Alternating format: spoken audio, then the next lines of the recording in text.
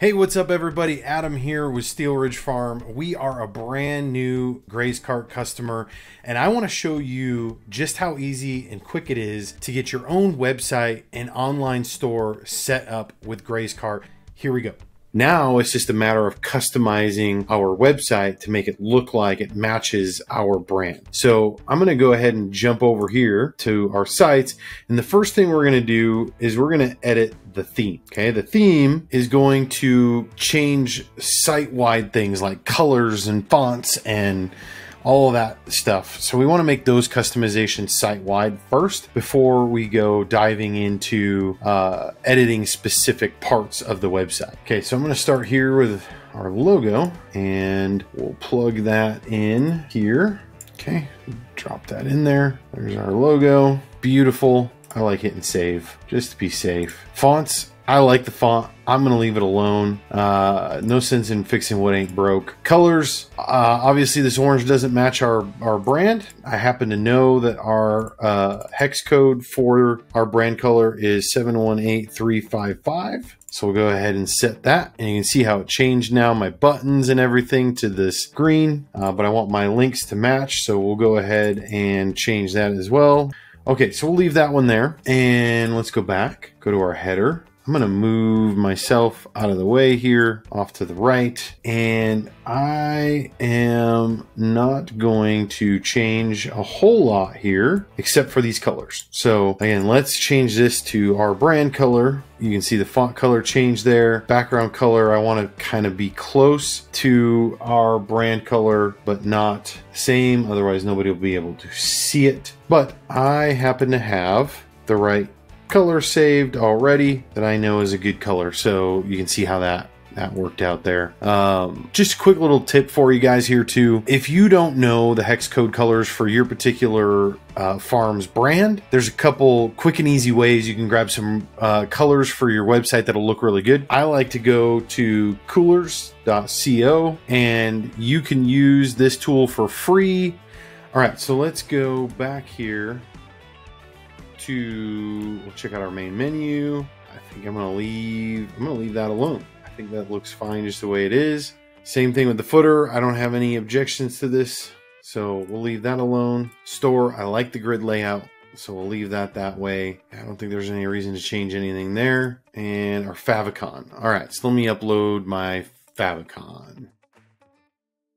And then right here, I've got the perfect little blurb to add that I just copied from our coming soon page that we have up right now for our website. So we'll plug that in there. Okay, and I like that. Shop now, that works. It's linked to our store. I'm happy with that. And I'm going to go ahead and I'm going to change this as well. Okay, and then what I'm going to do is speed this up a little bit so you guys can see me make some of these changes without having to watch in real time.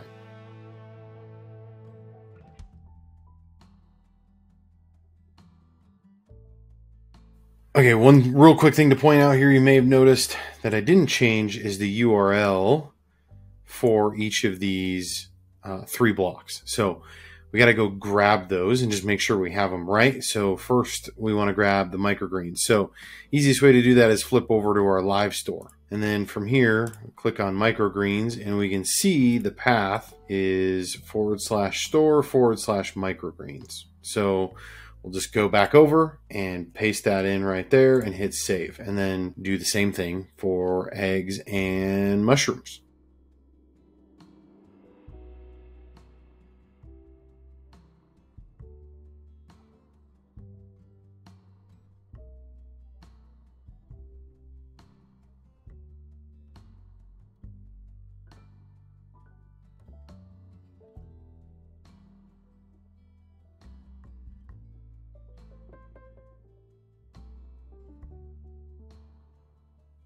There we go. I think that works pretty well. I forgot to change this picture. Okay, let's see if we can find, what kind of photo do I want to use there?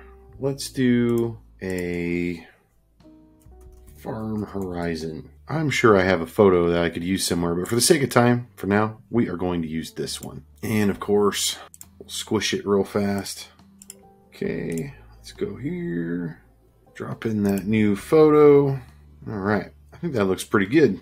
Okay, and I think our homepage is done. Okay, so let's go back to our pages. All right, so the next thing I want to do is work on this about page.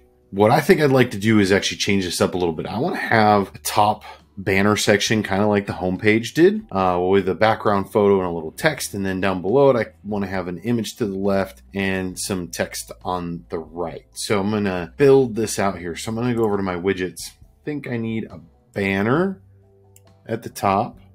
Yep.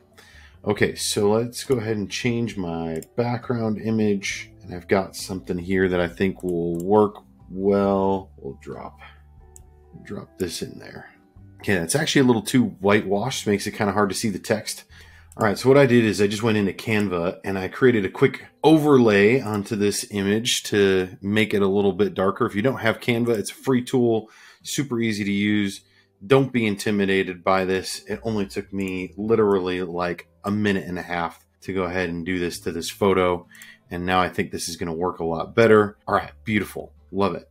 Okay, so first thing I notice, I don't really want a button there. Let's see if I can remove that. Yep, I'm gonna hide that button. Okay, and then let's go ahead and change this text. And I'm gonna make this, I already wrote some stuff here. Plug that in there. I didn't actually write something for this, so I'm just gonna use what's there. I think it works. Again, no sense in changing what ain't broken. Okay, so I think that's good. That top section is done like I wanted. So now I want to add the next section that has the image on the left and the text on the right. And what you need to have is actually 2 text widgets. So what I'm going to do is I'm going to go to my layout. I'm going to delete this one that's there. And then I'm going to go to my widgets and I'm going to drop 2 new ones in there. So I got a styled text widget. This is going to be my image. And I know it's not an image widget, and this will all make sense in a minute and I'll show you why. But I'm going to go ahead and upload image here that I think will work there. Okay, so we'll drop that one, the kids being kind of goofy in there, and then we'll go back to our widget. I'm going to add another styled text widget here, and then let's go ahead and edit that, and we'll drop in our text. So I'm going to drop in our body text here. All right, now it's going to drop it down below here, you'll see. So now you might be wondering, well, wait a second, Adam, this isn't what you wanted. It's not side by side. Okay, so what you need to do is go into your widget settings, go to appearance, and you need to change column to half.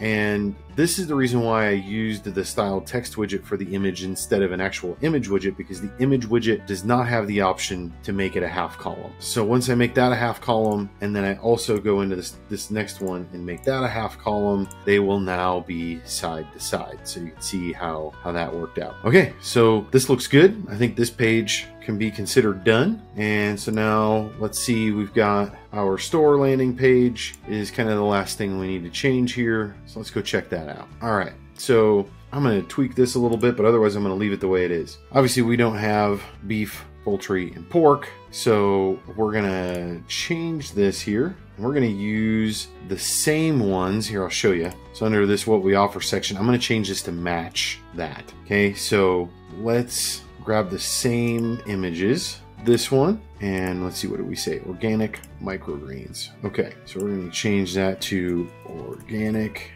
microgreens, and our URL is needing to be updated. So a little trick here, guys, on this, because we know this one is correct. I'm just going to go ahead and copy the link. There we go. Okay, but we don't need this whole thing. All we need is that right there. So we'll save that. Then we'll go to the next one, was that egg photo in the basket. It says farm fresh eggs. So we'll change our photo. It's this one right there.